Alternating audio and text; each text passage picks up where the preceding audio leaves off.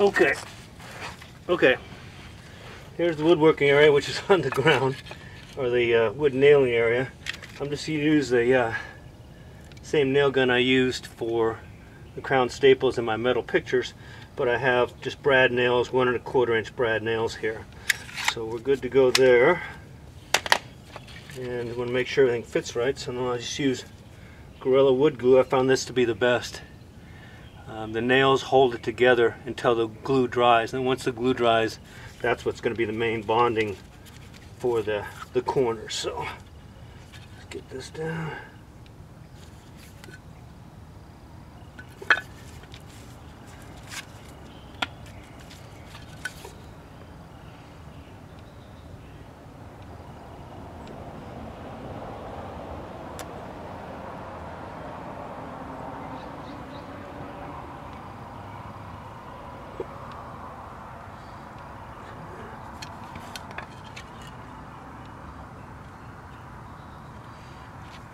Okay. This part's kind of critical, the first couple of pieces.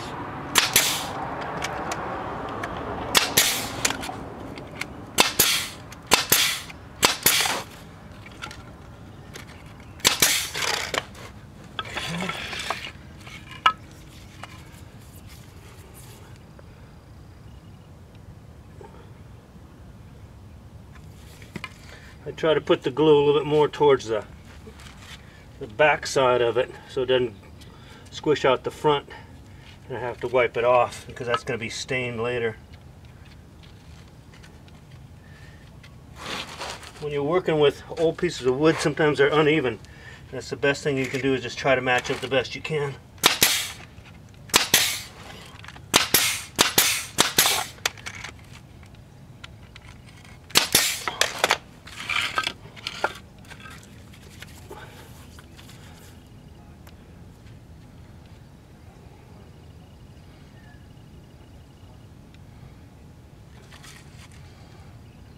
Do both of these pieces since they're going to be so close together when I'm nailing one of the first end there.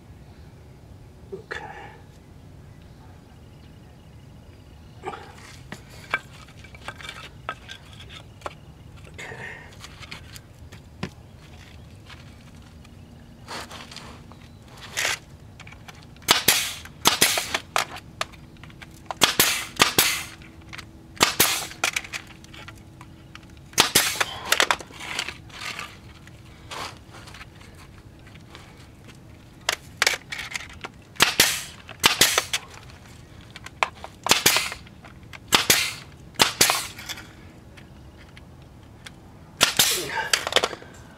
Okay, we're basically done letting it dry. Now we're going to let it dry for about 24 hours and set them out with the rest of them. So I got to do the rest of the morning here, is cut the rest of those pieces of wood just like you saw me cut this one. And this is going to be a beauty. It's going to be real nice once it's stained. I'll obviously sand it out. The next video we're going to fill the nail holes in, I don't know if you can see those, with wood dough. We use a wire brush afterwards because we can't really sand this, so we want this to be natural, but we'll be sanding the inside part to get all that off, and then finally cleaning them up and then staining them and then lacquer them. So that's how you make your own frames. These frames are really cool. You can't buy frames like that. That's what's really neat. And you can experiment around with the different cuts. You can put that on the outside or the inside. I like to have it on the inside because it kind of makes people point your eye towards the picture part. It's kind of angled in versus on the outside. So anyway, start making your own frames if you like to do that, or if you just want to have a couple pictures around you want to make some cool frames out of, let alone try to sell them, but you make some neat ones for yourself. Take care for now. In the next video we'll show you the other processes.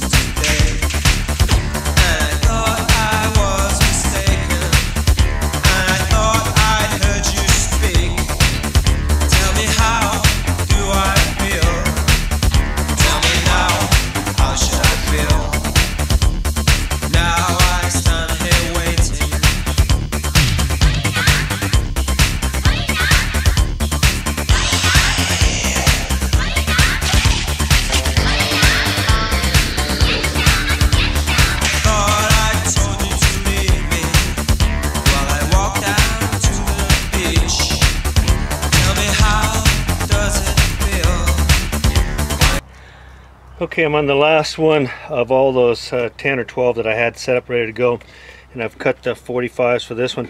I just wanted to show one thing here too that I mentioned before, that I am basically making the picture to fit the frame. But if you have a picture which is 11 by 14 and you want to make a nice frame for it, in order to measure that out to make your frame pieces, say for instance you would want to be 14 inches from here to here, and on smaller pieces you'd want to be 11 inches from there to there. So it's not on the inside here, it's this point right here where your picture is going to sit up against the inside of the inset there. So it's about that. So you're going to make sure that this area right here is a little bit more than 11 by 14 or 12 by 16 or 8 by 10 or whatever. So I just want to clarify that even though I don't have to worry about that, so if you did have one that you had to make exact size, what you'd have to do is measure it. And so say for instance if you wanted it 14 inches, you had an 11 by 14 picture, so you can measure from 14 over here and you'd end up cutting it way back over in here. You have to kind of mark it and then slowly cut it back to get it exact on your frame. So just an FYI there, that's a little harder to make the frame to fit the picture versus the picture to fit the frame, which I do in my metal picture. So hopefully that'll clarify that for you, and you won't make a mistake by having some nice wood and then cutting it too short or too long. Okay, we finished off, I don't know what we got there, 12 of them, something like that, but that's all for the day. What I'm going to do is let them sit and rest in the sun and the dry air for 24 hours or so to make sure that glue dries real good before I even start messing around with them. And then the next step will be filling in the nail holes with wood dough, and then the next step after that will be sanding and then staining, and then the final coat of some matte lacquer, Rust-Oleum spray paint that I use to finish them off. There's one of them, as you can see in the bottom right, the wood was really tweaked out. I was kind of concerned about that. And it's not actually a true rectangle, it looks more like a trapezoid type of thing, but I might use it, I might not. But I'm sure you gather a little bit of good information there to help you out should you decide to ever want to tackle making your own frames. They're really easy to do. The wood is free if you find it, and you only have to have a few minimal tools. You don't have to have fancy stuff, but you can make some stuff that's really cool, especially when I get some of these that have old nail holes in them, like up in those two right there. I'm going to finish them off with, get some old nails in them. I'll specifically highlight those. And the one at the top is the one that we did first off in this video segment, showing the rabbit cutting inset for the picture that's going to go in the back of it. So thanks for watching. Have a good day. Bye.